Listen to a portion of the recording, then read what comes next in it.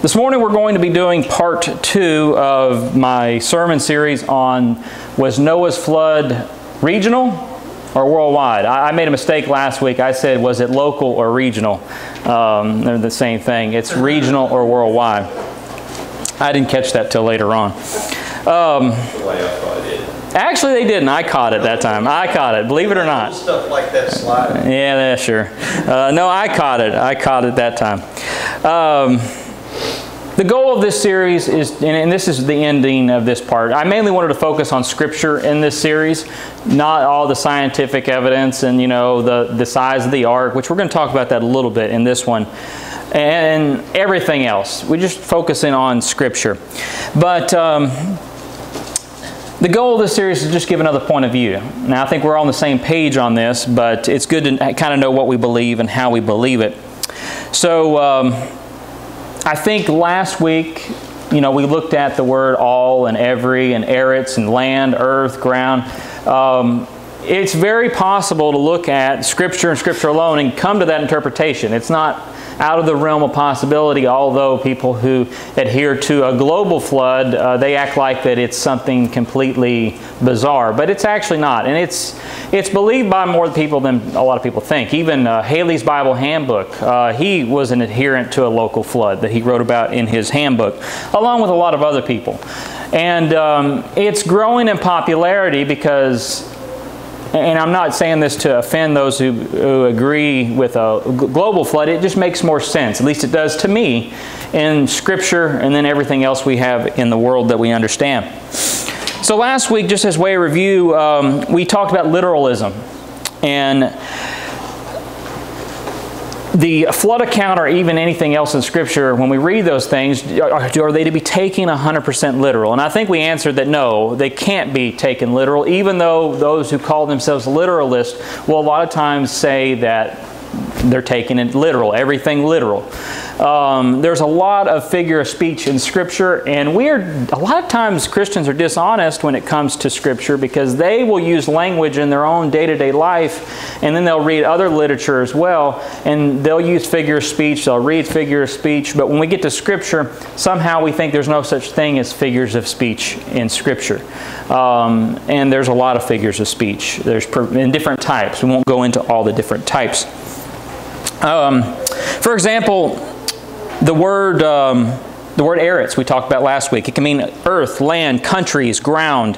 And we reviewed a series of scriptures in Genesis 6 and 7 that use that word. And then we looked in other passages in the Bible how it would be impossible for it to always mean the entire earth, as well as the word every and all and things like that in the Scripture. So let's go ahead and let's turn to Genesis chapter 6.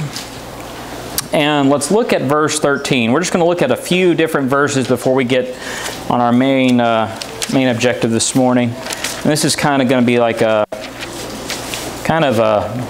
wrapping up a few ideas and thoughts that we didn't cover last week. But in Genesis chapter 6, verse 13 says this, "And God said unto Noah, The end of all flesh is come before me, for the earth is filled with violence through them, and behold, I will destroy them with the earth." Just as way of review, as we mentioned last week, that would be impossible because Noah was flesh, his wife was flesh, his sons and daughter-in-laws were flesh, and then all the animals as well. Yes? And so were these sons of God, these men of renown, that were men of before time and also after that. Yeah, exactly. So we know that all doesn't always mean a universal all.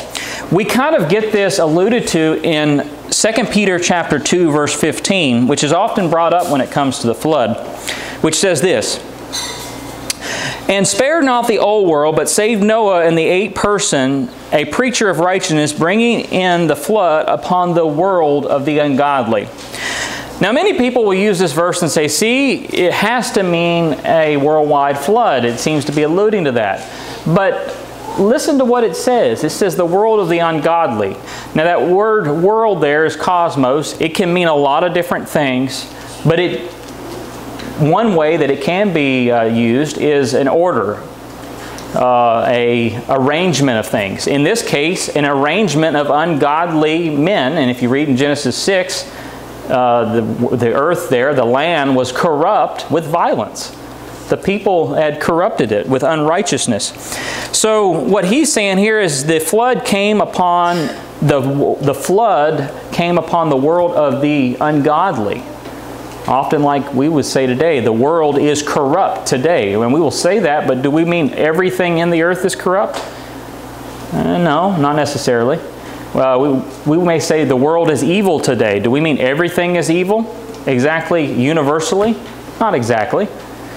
To give you another way of how this word cosmos is used, in Colossians chapter 2, verse 8, it says this, "Beware lest any man spoil you through philosophy and vain deceit after the tradition of men, after the rudiments of the world, cosmos, and not after Christ."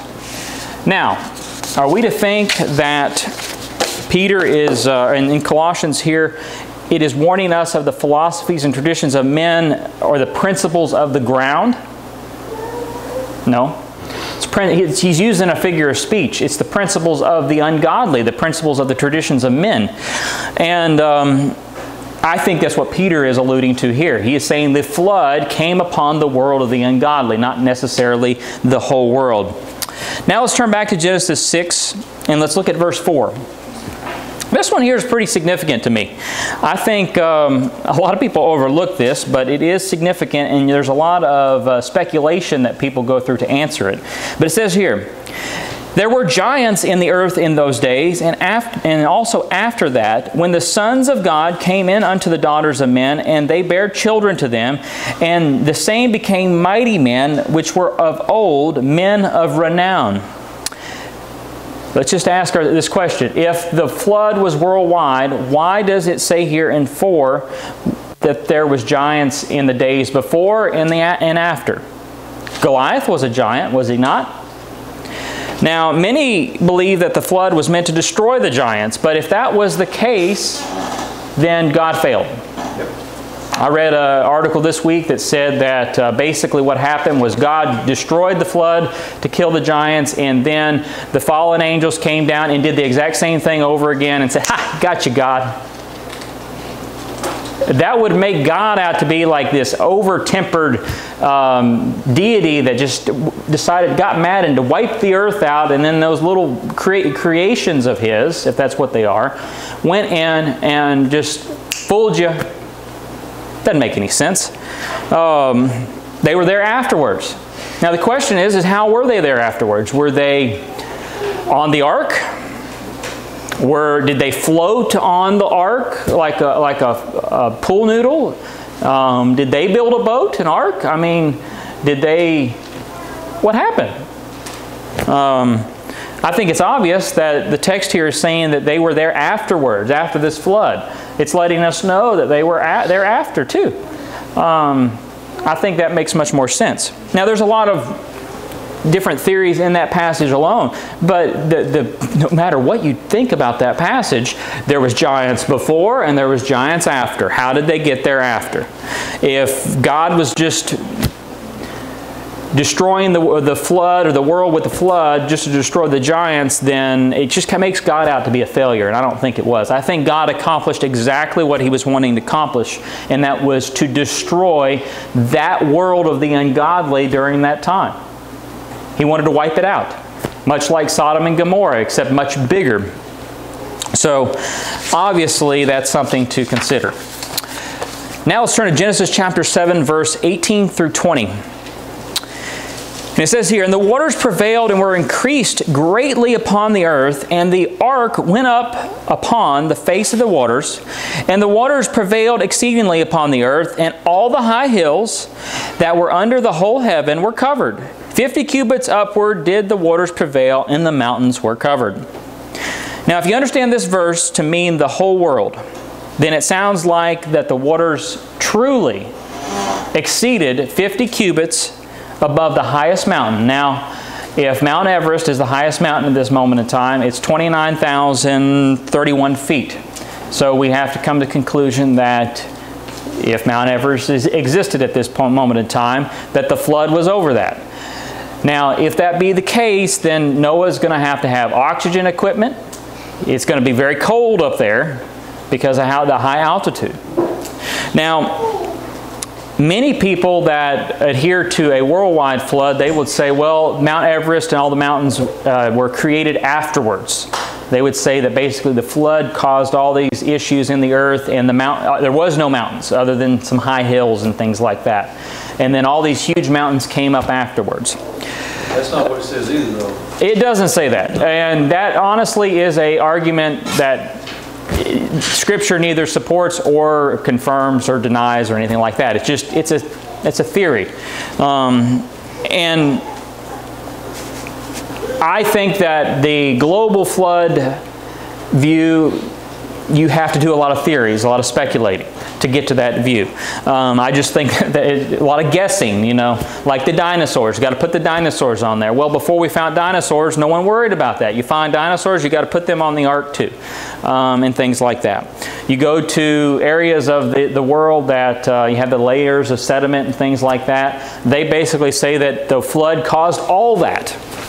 Even though we can observe layers of sediment today being formed much smaller areas than these large areas. Anyway, there's lots of different articles and books written on that. I don't really want to get into all that today. But those who subscribe to the local flood view understand that this word hill and mountain are the same word. They're the same Hebrew word. It's the Hebrew word har.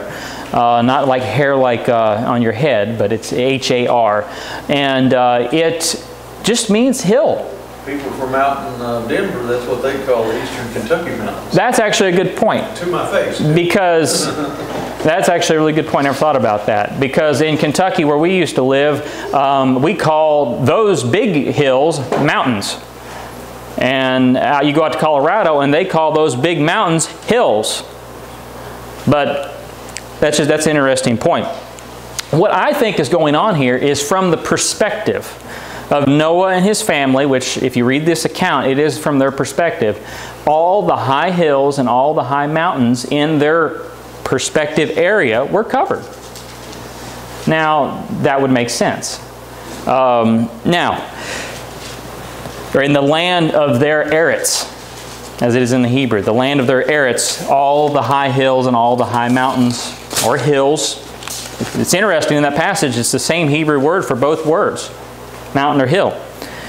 So I do want to point out, though, this has been pointed out to me this week, the phrase here, under the whole heaven. Let's talk about that for a second. It was pointed out to me that this word here, this phrase, is used 8 times in Scripture. And it seems that all 8 times that it is meant for the whole heaven, except maybe this time. Now, I will admit that does put a mark for a worldwide flood. Because if this is a one-time event that this phrase is being used, it would point in favor of a worldwide flood. But then the issue I have with that is then we have to ignore everything that we've already discussed. So is this a figure of speech? Is it talking about the whole heaven from the perspective of Noah and his family? Possibly. And we won't go through all 8 verses. You can look it up. But under the whole heaven, just search that phrase. And you'll find that it seems to mean in all those passages that that is what it's talking about. The question is that what it's talking about in this passage? Now, it's just something to consider. It's something that often gets brought up, and it's good to keep in mind. Okay, Genesis chapter 8, verse 5. It says here, "And the waters decreased continually until the 10th month. In the 10th month, on the first day of the month, were the tops of the mountains seen." Now, keep that in mind, because it appears from this passage, in this passage, that the land is starting to become visible, and the water is receding. Do you all understand when you read that passage when it says, on the first day of the month were the tops of the mountains seen, would that make sense that the water was going down? Well, let's read on in verse 6. "And it came to pass at the end of 40 days that Noah opened the window of the ark which he had made, and he sent forth a raven which went forth to and fro until the waters were dried up from the earth. Also he sent forth a dove from him to see if the waters were abated from off the face of the ground. Verse 9. And the dove found no rest for the sole of her feet. Of her foot. And she returned unto him unto the ark, for the waters were on the face of the whole earth. Then he put forth his hand and took her and pulled her in unto him unto the ark. Now, which is it? Are mountaintops coming above? Are they drying off? Can you see them in the distance? If so, why is he now sending ravens and doves to see if there's dry ground if he sees dry mountains? What does that mean? Now, global flood view will say that he saw them under the water. Looked down and he saw the tops of mountains under the water. I don't think that makes much sense, but that's what they say. That's the response. So, if we have here Noah sending out ravens and doves to see if the water had abated from the ground, the Eretz, and if the mountaintops could be seen, why was there no place for the dove to rest its foot? Now, if we understand this passage to mean the whole world, then we have to have a contradiction in this passage, because we can't have both at the same time if this means the whole world. Now, if it means the whole ground in which Noah was looking at, it would make much more sense, and we would have no contradiction, because you can't rest a boat like the ark on the very tip top of mountains off in the distance. You may be able to see them, but they're all way off there. So if we take this as a perspective view of what Noah was seeing, he's seeing mountains off in the distance, so he lets a dove and a raven out to see if perhaps there's land closer by to him, that way he can rest the ark upon. So that's what he does. If you look at it upon that view, there is no contradiction. Now let's move to Genesis chapter 8, verse 13. And we see another verse in which this interpretation would make much more sense. And it came to pass in the 601st year, in the first month, the first day of the month, the waters were dried up from off the earth. And Noah removed the cover of the ark and looked, and behold, the face of the ground was dry. Now, think about that for a moment. Now, think about literalism. Those who view the worldwide flood are all about literalism. If it says the whole earth, it means the whole earth. If it means the whole heaven, it means the whole heaven. But, let's read it again. And it came to pass in the 601st year, in the first month, the first day of the month, the waters were dried up from off the earth. And Noah removed the cover of the ark and looked, and behold, the face of the ground was dry. Were the oceans dried up? Remember, that word ground there is the same word for earth. If we take this 100% literal, then we have to assume that every molecule of water is dried up off the face of the earth. Because that's what it says. Now we know from the context, though, that's not what's being said. It's talking about the flood waters, not every bit of water that is in that area. He's in a boat. He is. So how would it be dried up? Well, it's talking about how the earth is dried up underneath him. So the context of the passage is the flood waters are receding. The issue is, though, if you take this 100% literally, you have to say all the seas dried up, all the ponds, all the lakes, everything. All water, as it says here, were dried up off the earth, and Noah removed the cover of the ark and looked, and behold, the face of the Eretz was dry. How would they survive if there was no water? Now, worldwide flood proponents will say that I'm being silly, but we have to look at that passage and look at it that way. That amount of water would cut off all the white vegetation. That's another issue. I can't remember if I mentioned it last week. The salt water. Now, this is getting more into the scientific view of it, not the scriptural view, but let's just face it. If the entire world was covered in salt, how could an olive tree germinate, the seed germinate, sprout, and make leaves in this moment in time? I don't want to focus too much on that, the scientific view of it and the biology and geology of it, but that is something that is to be considered. I'm trying to look at just Scripture, but it's hard to ignore things like that.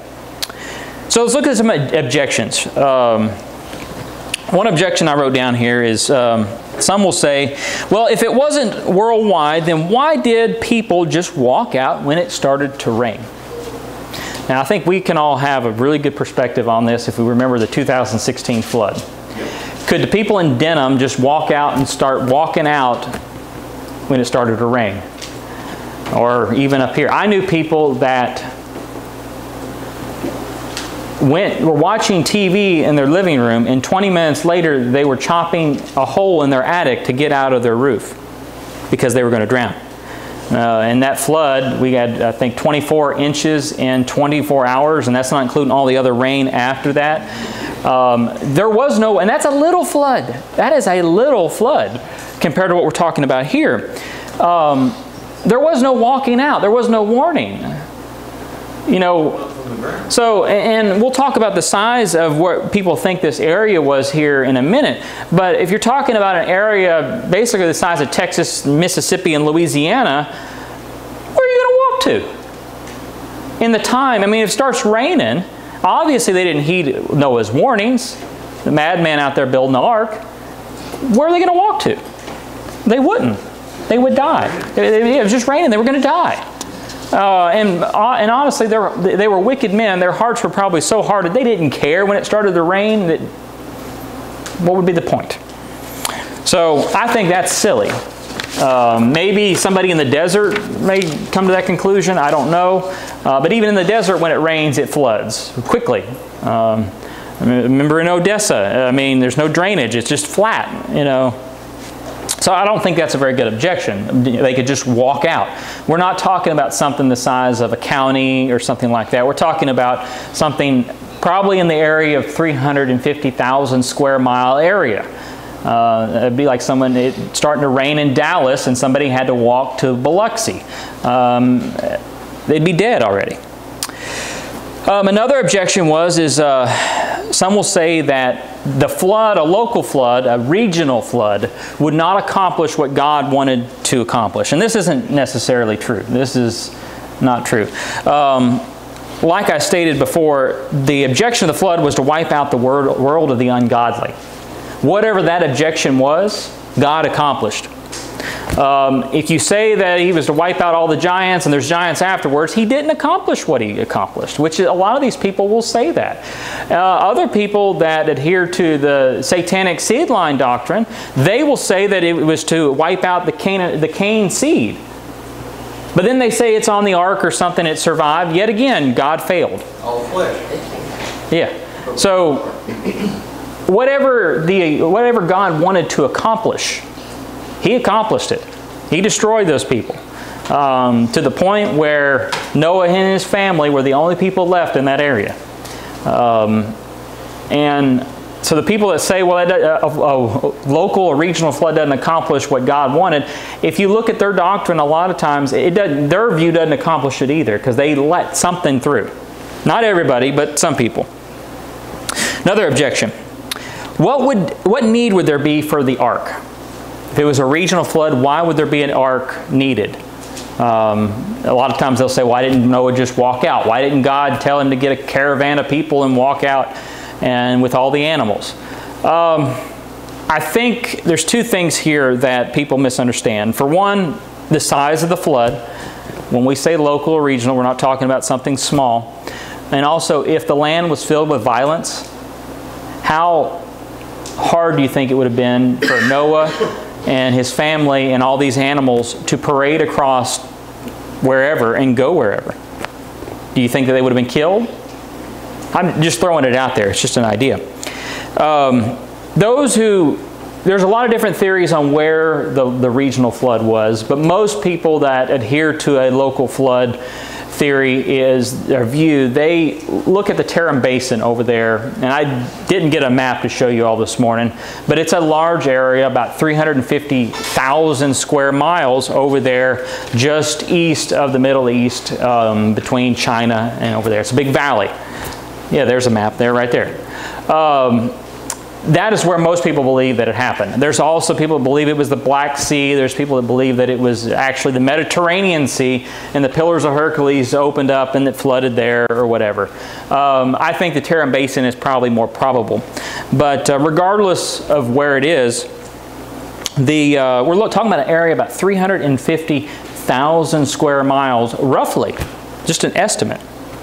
To give you an idea, the Great Mississippi Flood of 1927, which was the most destructive river flood in the United States, covered an area of 27,000 square miles. 27,000 versus 350,000. I'm sorry? We read up on that. The Great Mississippi and Missouri River floods from 1993 covered an area of 30,000 square miles. 30,000 versus 350,000. Now the reason I bring these two up is I watched a video this past week of two men advocating for a global flood. And they used these two floods as an example. And basically their whole point is these floods here would prove that God broke His promise if it was a regional flood, because these floods were so massive that God would have broken His promise, and basically His promise for a regional flood just doesn't make any sense with the rainbow and His promise not to flood the land. My issue with this is they said in this video that the 1993 Mississippi and Missouri flood was 320,000 square miles. That's what they said. Now, I don't think they were purposely lying to support their view, but rather they were confused. If you look it up, according to the National Weather Service, there was around 400,000 square miles affected, not submerged, affected. To give you a perspective of this,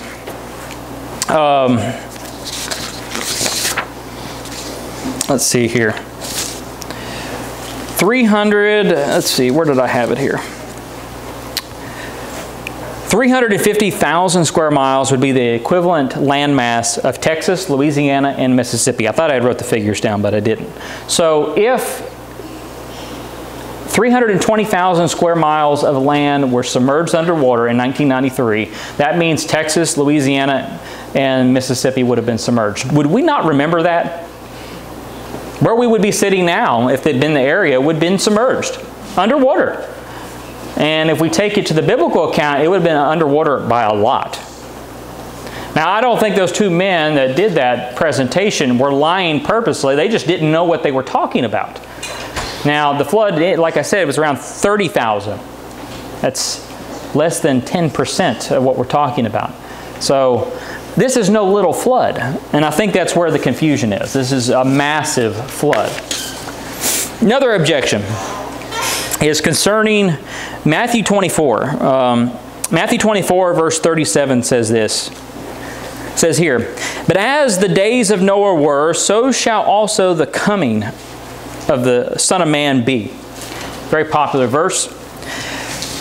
A lot of times people will take this verse and they'll say, those who take that Matthew 24 is talking about the second coming of Christ, they'll say that would be a worldwide event. And why would Jesus be using a local or regional event to talk about His return? Now, I don't want to get into it this morning in detail, but if you remember about 2 years ago, we went into Matthew 24 and I did a two-part series on it, talking about it's basically referring to the destruction of Jerusalem and the events going up, leading up to that day. And this passage in 37 where it says, the Son of Man coming, I'm sorry, not 37, 36. The Son of Man coming in the clouds of heaven with power and great glory. No, that's not 36. Hold on. Verse 37. Is it 37? I'm sorry, it's verse 30. It was the one I'm reading, where it says, the Son of Man coming in the clouds of heaven with power and glory. If you remember from that series, I pointed out how that's prophetic language for destruction. Basically, it's prophetic Old Testament type language, prophetic language, speaking of God destroying somebody. We won't turn there, but 2 Samuel chapter 22, Psalms 97:2, Isaiah 19, Daniel 7:13, Exodus 16:10 are all verses that use that type of language, talking about how like God rode on a cloud against the Egyptians in the battle. Well, we know that He didn't physically ride on a cloud. It's speaking of, it's prophetic language, warring. Now my point with all this, without going down that rabbit trail, is the prophecy given in Matthew 24 by Jesus is a regional event. The famine spoken about here was a regional event. The earthquakes were regional events. The people here in, it says here in verse 16, let them which be in Judah flee unto the mountains. Well, we know that the Judeans there that heeded the warnings, they fled to Pella in the mountains in so many different aspects. It was a regional event, which would fall in line with the Noah flood event. It was no small event either. It wasn't even just Jerusalem. The things we're talking about here was the entire Mediterranean area. So that gets into a whole field of study there, but from my perspective, that's speaking about what we would call a regional event, the destruction of Jerusalem, not necessarily the second coming of Jesus. Okay, so if Noah's flood was worldwide, a lot of times people will ask, what about the animals? Now this is more of a scientific zoology type question, but what about all the animals? How does He fit them all in the ark? Now there's a million theories for this. Everything that He stunted them all. He went out and got the smallest of them, so it wasn't a full sheep, it was a little lamb. It was, there was one thing I read about how basically animals, they will stay small if you keep them in a small cage, kind of like a chicken. So He put everything in small cages when they were infants, so they stayed small, and then when He let them loose, they grew larger. DNA strands in a cryo chamber. You haven't heard that one? I hadn't heard that one. I have heard, though, something similar. Now, basically, now this is a form of evolution here, which is interesting because people that say they don't believe in evolution will spout this theory. They'll say that basically there was one type of dog, and that dog turned into a bunch of breeds. There's even like there was one lion, and it turned into a cheetah and a tiger and a house cat, all from that one thing. The bugs, I don't know what they do with the bugs. The freshwater fish, they never touch the freshwater fish because they would all die. And they do touch on the dinosaurs and things like that, but that's kind of what they do. I want to read out of page 29. Charles Wiseman wrote a book, Facts and Fiction, regarding Noah's flood. It's not a very big book, but he kind of lays out this argument. And he goes, he touches on scriptural points, but he also touches on scientific points as well. And he said this in the book concerning the animals. It's somewhat of a long quote, but I think y'all will enjoy it. It says here, Noah was commanded to bring 2 of every animal and creeping thing unto the ark. But of every clean beast and of the fowl of the air, he was to bring in by 7s. Genesis 7:2-3. There currently exists 200,000 species of animals, over 900,000 species of insects, and about 450 species of plants. We could estimate the number of clean animals along with all the birds to be about 1/6 of animals, or 33,000 in number. Thus Noah would have needed room for 231,000 clean animals, 7 times 33,000. 334,000 unclean animals, 2 times 167,000, and 1,800,000 insects, 2 times 900,000. A squirrel or a rabbit would need about 3 cubic feet of space. An elephant would need about 14 cubic feet of space. A turkey would need about 9 cubic feet. 15-foot crocodile would need and a 6 100-pound gorilla each require 140 cubic feet of space. A fox would take up 10 cubic feet of space, a lion 120, and a 20-foot tall giraffe would require 900 cubic feet of space.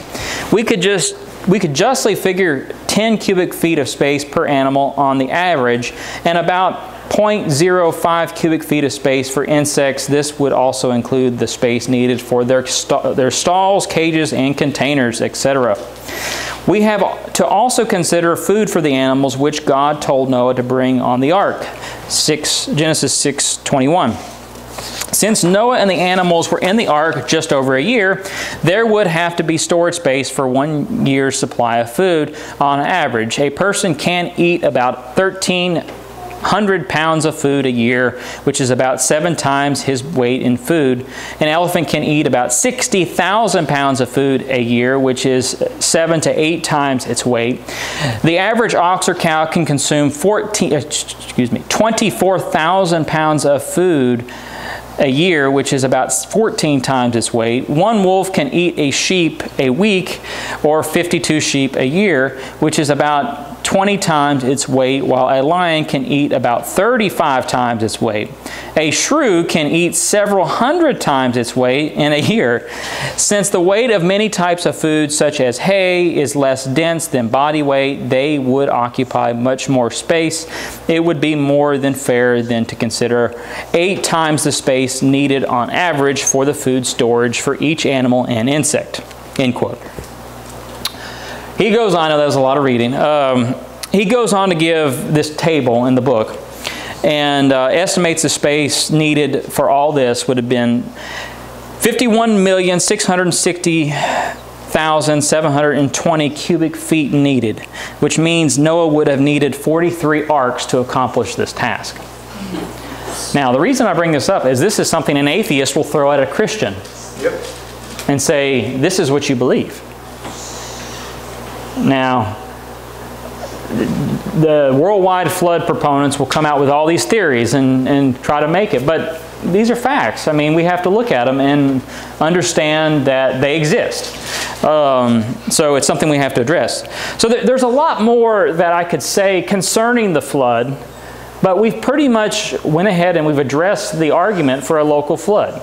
We could look at all the different scientific evidence and the geology evidence and everything like that, but in Scripture, though, we've looked at it. It's simple as the word eretz and figures of speech and things like that. The global flood should not fear investigation. Neither should the regional flood. So this is the view.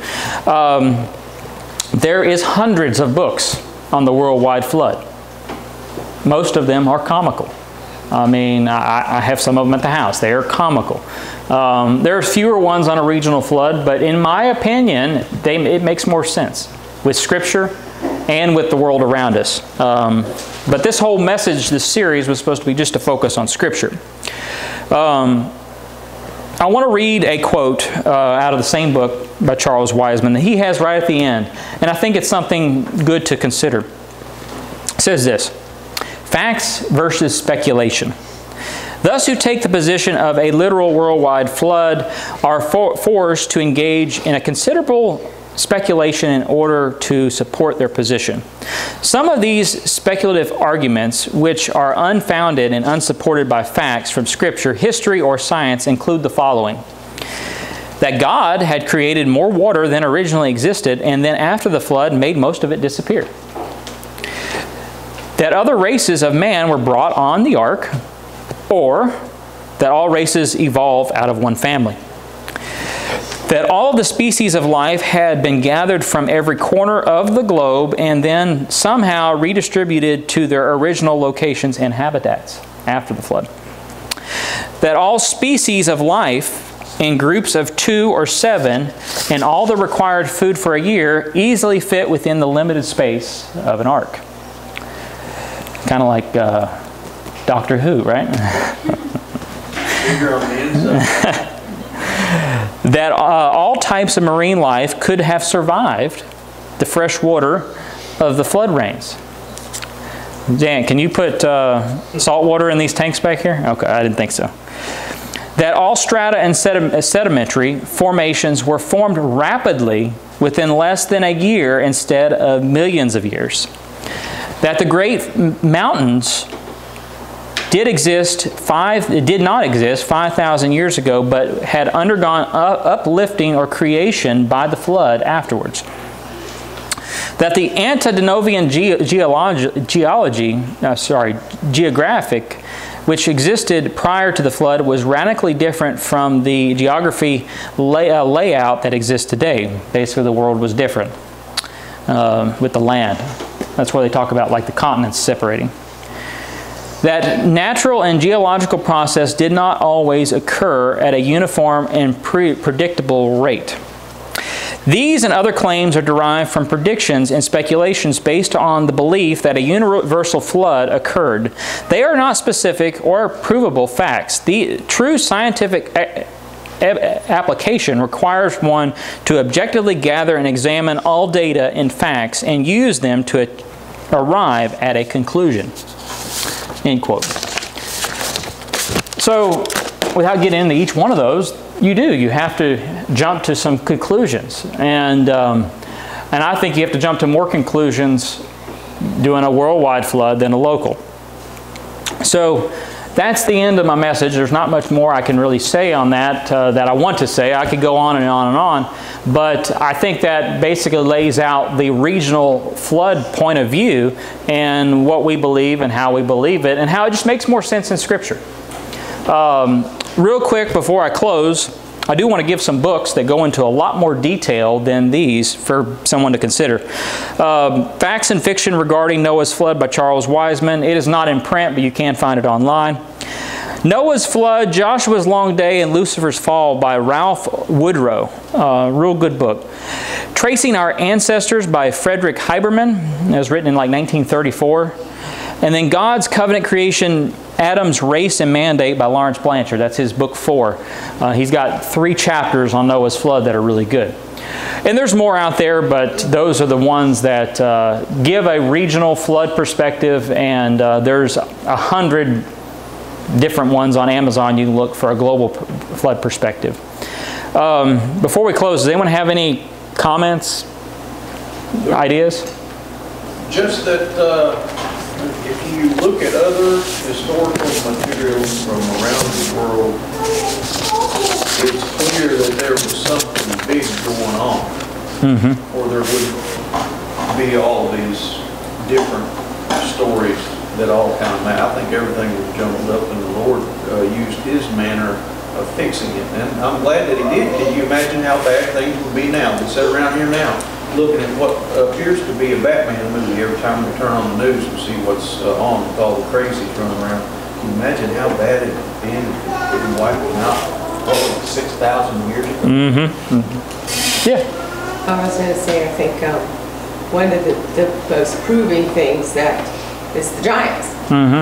We have evidence of people plowing them up later on in the U.S. Yeah. So you couldn't have, where did they come from? Exactly. They were around that much later. And some people say that they were wiped out. Global. They were wiped out before the flood, but the text says they weren't.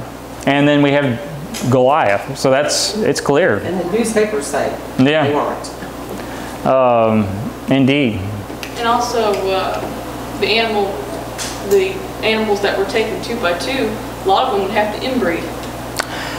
That's another thing, is incestuous relationships, even in both man and animals. That is an issue. Yeah,